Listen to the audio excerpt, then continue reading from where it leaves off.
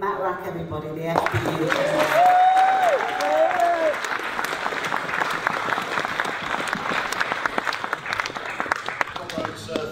Thanks for the introduction. Just a couple of quick points on Dealey's comments earlier about finance. First of all, I don't particularly want that point raising, but I will make a comment on it. I have the privilege of being a General Secretary.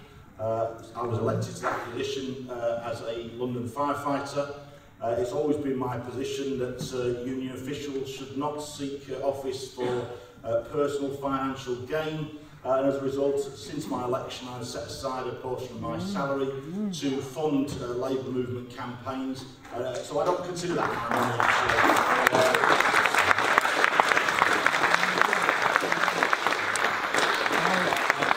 I just want to take this opportunity also to mark today that actually today is the anniversary of the death of a good friend and comrade of mine and a comrade to all of us, Bob Crow.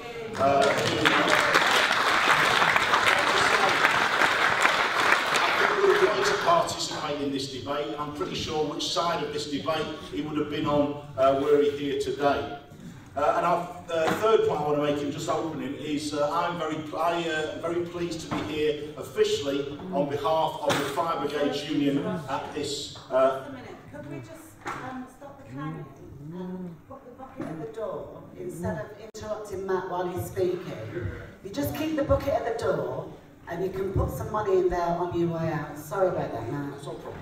And I'm very pleased to be officially on behalf of the Fire Brigades Union. Our Executive Council discussed developments in Momentum, and I'll come on to that in a moment. But we agreed that I should attend this event on behalf of the Executive Council of the Fire Brigades Union. I'm very pleased to be here. I'm conscious of the time. I mean, if we look quickly at some of the political challenges that we face in our movement, and they are immense. We have austerity, and it's already been touched on. What lies behind the attacks on the comrades from the Derby TAs is the austerity agenda that we are facing across public services. As a result of a global economic crisis that working people didn't create, but working people are being asked to pay the price for. We see all sorts of attempts to resist this. The strike has already been mentioned, a magnificent demonstration in defence of the NHS last week. But nevertheless, currently we haven't been able to defeat the people who are attacking us.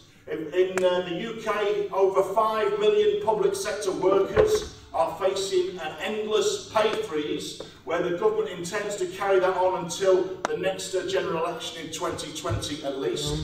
And regrettably, the response of the TUC currently is that we should focus a strategy on identifying sympathetic Tory MPs and make a plea to them to ease up on our pay freeze. It's a strategy that will not result in success for our movement.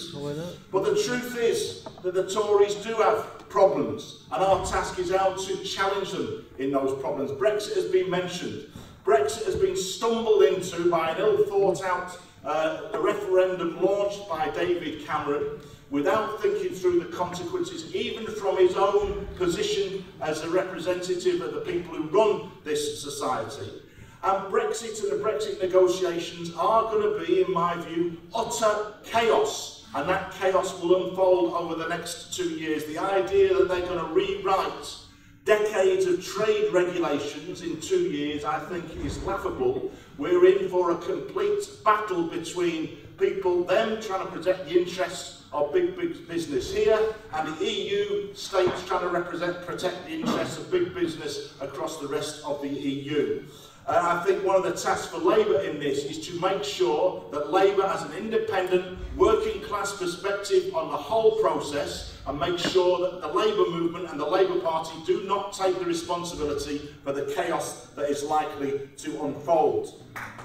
The truth is, when we come to Labour, the truth is we do have to face up to some difficulties. We aren't doing well. I don't think currently that Corbyn's message and the message of hope that resonated so well during Jeremy's 2 campaigns has sunk in to our communities and has yet created the enthusiasm that we've shared among millions of ordinary people and millions of ordinary voters. And there's a very sharp truth that I think Jeremy Corbyn and John McDonnell have to face up to, and we have to face up to, is that no matter what concessions are made, and that no matter what nice sound bites are given out to people, the opponents within the Parliamentary Labour Party and within parts of the Labour movement will never let up in their attack on Jeremy Corbyn.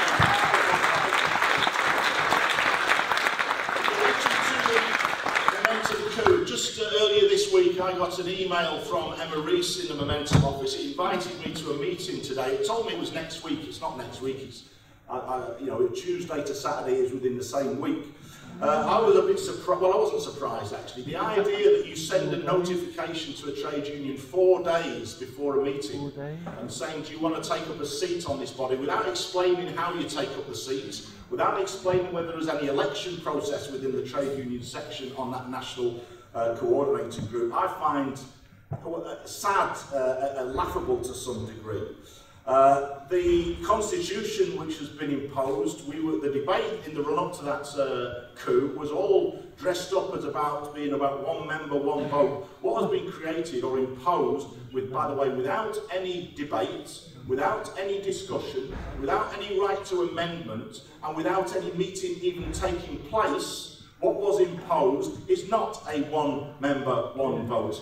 In my view, the only word that sums it up actually is a gerrymandered constitution that has been imposed.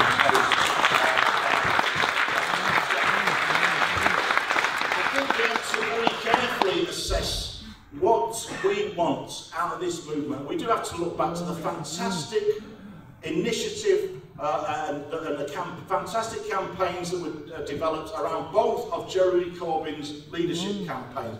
A unique opportunity in our lifetimes to shift politics in Britain in favour of the left and in favour of ordinary people, and to challenge the status quo that is putting the boot into us and into millions and millions of ordinary people. We wanted something different. And that's what mobilised people who either hadn't been involved in politics or who had drifted away from the Labour Party, and also many people who fought many uphill battles within the Labour Party to try and change things. It drew all of us together, and we have to remember that as we're having these discussions. We also have to address and have a dialogue with Jeremy and John McDonnell and others. What do we want out of that movement? What do they want out of that movement? And clearly, I think the amendment is absolutely right. We want a socialist Labour government. But in order to achieve that, we have to take certain other steps as well. We want more socialist Labour MPs.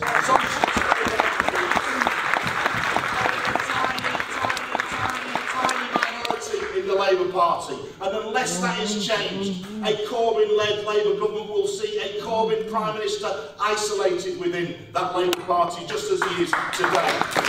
Secondly, we want to see democracy in our party. In my union, the rules are quite clear. The sovereign government of the Fire Brigades Union is the conference of the Fire Brigades Union. That should be reflected across the Labour movement. Our conference should be democratic, and it should set the policy that is to which all Labour representatives are then accountable. And then finally, we want to see socialist policies, and there may be differences of opinion and debate around that, but we want to have a real debate about what does socialism mean to us in the 21st century. Let's have that debate, and let's engage ordinary people about it. But when we look at where we stand on some of those measures, the truth is we aren't making progress in many of those areas. Delia mentioned it in opening. The conference in 2016, the right wing of the Labour Party ran rings round the left in the Labour Party at conference. That is not acceptable. The witch hunts continue. There are thousands of people suspended or facing expulsions. There are Labour parties being closed down, and it seems to go unchallenged. The rumours now are developing.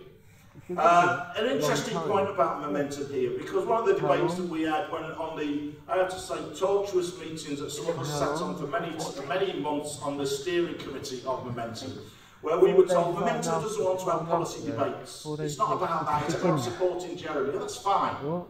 The question that's now being raised by some people Owen Jones as one, is what will happen?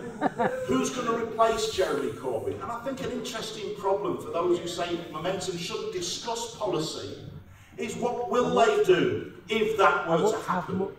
Because the fact that they don't want democratic structures or democratic debate about policy and other matters means, in reality, people will be having those discussions, but they will take place behind closed doors, without the involvement of ordinary Momentum members. And unfortunately, that's the model that John Lansman seems to be pursuing in Momentum.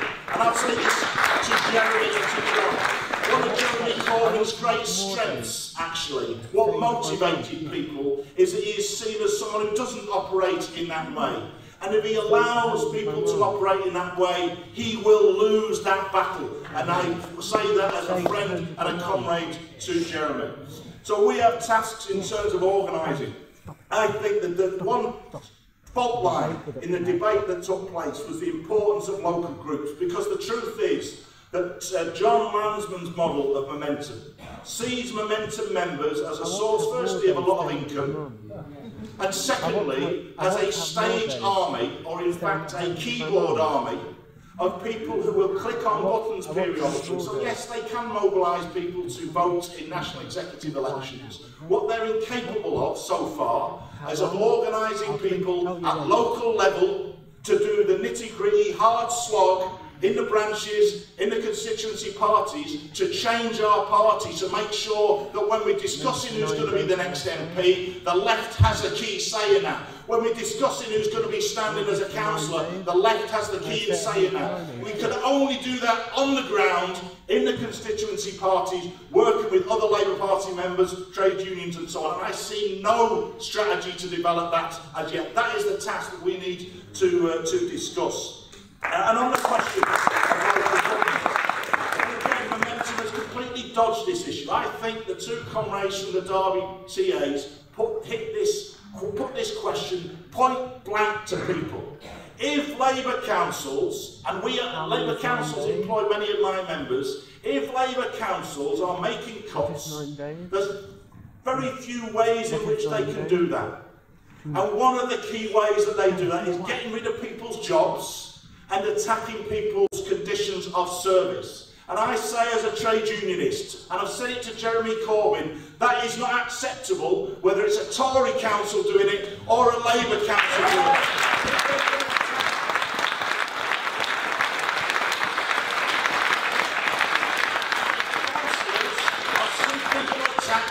Workers who deliver those public services, and the Fire Brigades Union will stand up and fight those attacks, whichever party is in power attacking us in those circumstances. And I commend the campaign of the Derby TAs and others standing up in those circumstances.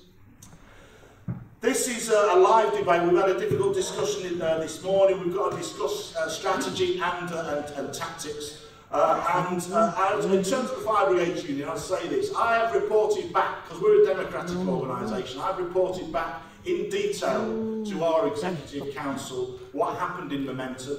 I've shared some correspondence between, well, from myself to John Lansman. He's never actually replied to our meetings. And I have to say that they are pretty gobsmacked at what happened in terms of the coup.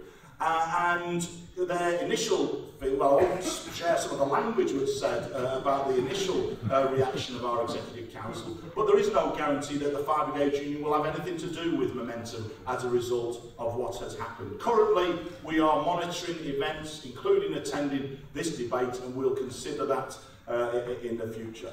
So we have huge challenges. I think this is a great turnout. I think the key tasks for us are to remember what motivated us in the first place. The idea that we can create a different sort of politics that challenges the status quo, challenges the consensus of the past 35 years, where Labour politicians have spouted the same sort of policies and approach as those on the other side of the chamber in the House of Commons. That's why we got behind Jeremy Corbyn in the first place. But that battle hasn't been won as yet. We've only just begun that fight, and our task from here today is to organise systematically at every single level, at local, regional and national level, to conclude that battle and make sure we fully transform the Labour Party to make it fit for the people who it asked to vote for it. Thank you.